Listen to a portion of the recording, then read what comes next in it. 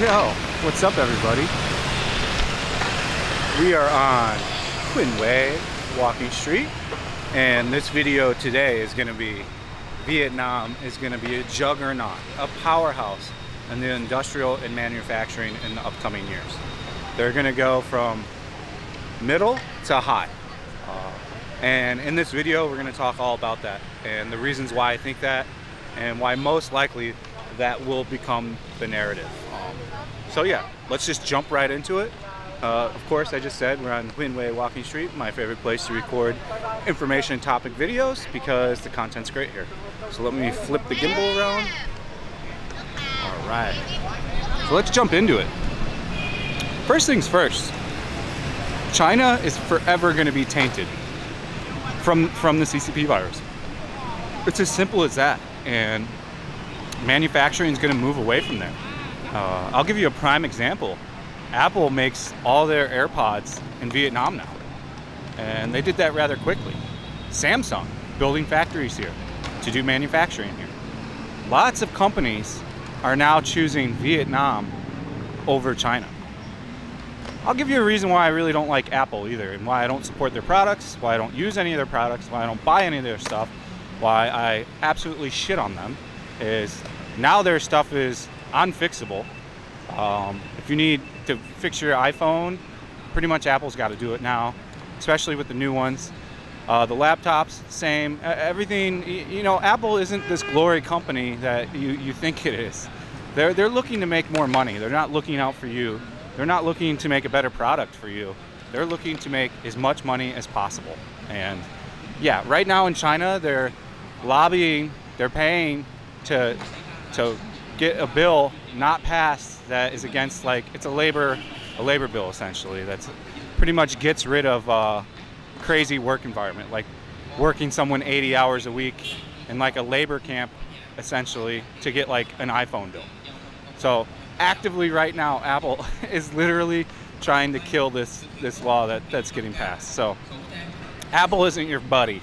Apple isn't a good company. Since Steve Jobs died, nope, no thanks.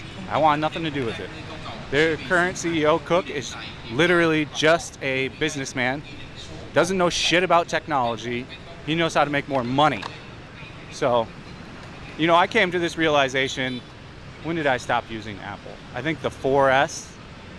Yeah, I stopped at the 4S when HTC came out with their amazing Android phone, pretty much, which was an Apple killer at the time. I mean, now HTC is shit, but at that time, that HTC phone was amazing. And I actually received it from a client. Yeah, I used to do really high-end IT work for like CEOs and super rich people in LA. So I was doing IT work for this really awesome guy. Still, you know, he's one of my clients, still, even remotely if he needs something.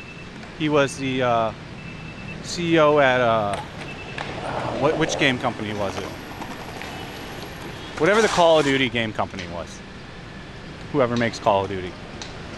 Anyways, I'm digressing, but he gave me an HTC, that HTC One, I want to say it was, for Christmas that year. I don't even know how long ago this is now. Shit. 5, 6, 7 years ago, who knows? But you know, I became not happy with Apple as they started shifting more and more towards non-repairability. If you take it in and it's got enough problems, they just tell you to buy a new one. They keep you hooked into their product, and they're still currently like the Gucci of phones. So it looks cool and it looks like you're of importance if you have the newest iPhone. So that's what really drives the market. Yeah, their UI, their interface is pretty easy to use, and it's pretty much like how a mind works. But yeah, I don't want to give Apple any money. So again, I'm digressing on what we're talking about, but I think in the years to come, you're going to see massive companies, all kinds, moving here for manufacturing. While this country may be like a C word, it's nothing like how the CCP is. They don't control any media here. They don't monitor the internet. You're free to say what you want unless you make a big stink against the government here. And it has to be crazy. You have to be like, you know, plotting to take over the government before you get in trouble.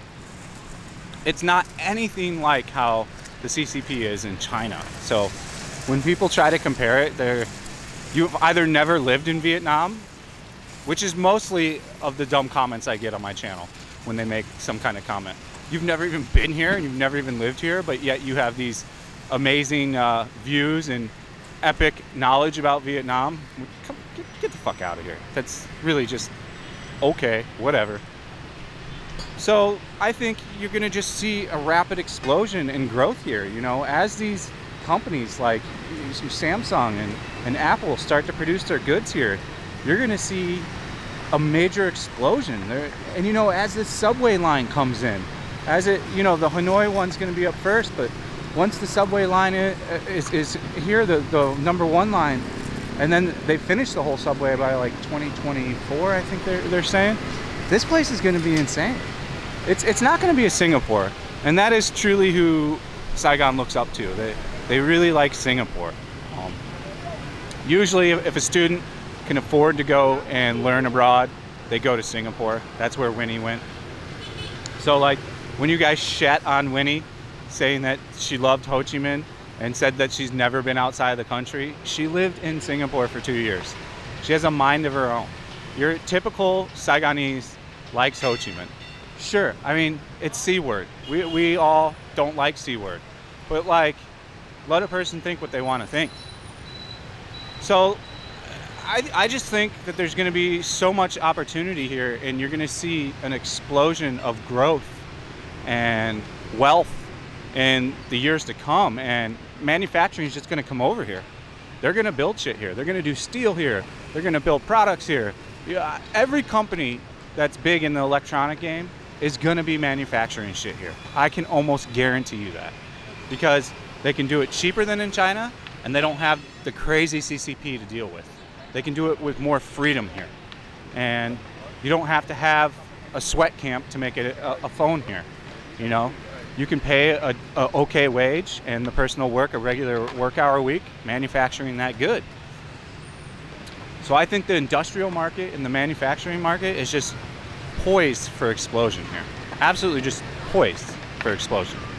And I'm happy, you know, to see that. Vietnam's a great place to be. Like, I wouldn't want to be anywhere else in the world right now during this pandemic at all. I already shot a video yesterday of how it is to live through the pandemic here, and I'm pretty sure you guys are really gonna like that video. It's really good. I have so many videos in the queue right now, about 20.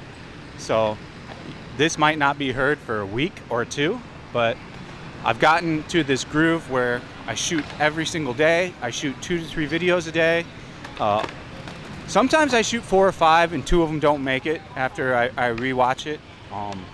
Not everything makes it onto YouTube. If it's not good enough, it's not gonna happen. So what else can I say about the manufacturing? So yeah, I've listed a company. I think LG is talking about setting up a manufacturing plant here as well for TVs. Another company was also, another big top tier company was also discussing, I think Lenovo was discussing making some things here. I also think AMD was also discussing opening a plant here to build things. So the more and more they come, and it's more incentive to build here, it's better to build here, the more we can negate the CCP. As I said in the my video of the CCP virus update, is China, the CCP is our biggest enemy worldwide from everywhere. It's not Russia. Sure, Russia's a problem, but it ain't as big as a problem as CCP China. You know, you got to understand that in China, you got no YouTube. You got no access to free speech. You got no access to say anything, really. Everything that they do let you use social media-wise goes directly through the government. It's extremely controlled, extremely clamped down on, and monitored heavily. And then since they have no access to these things, and then they're taught in school that all these crazy stories they make up and shit. I mean, if you really want to go down this rabbit hole on why China sucks, Serpentens has got you 100%. Winston has the knowledge on this shit. He is the man when it comes to real China shit. China Uncovered also does a good job, uncensored. maybe. That guy does a really good job as well. But yeah, I would, if you want to go down the China rabbit hole and see why they're such a threat to everyone, I highly recommend you go to Serpentenza's channel, watch his shit. If you do go over there and watch his shit, leave a comment and tell him Fat and Broke sent you. Wouldn't mind that at all. He has full knowledge on all this stuff. So I just think Vietnam is super poised to become a super powerhouse really quickly in Southeast Asia.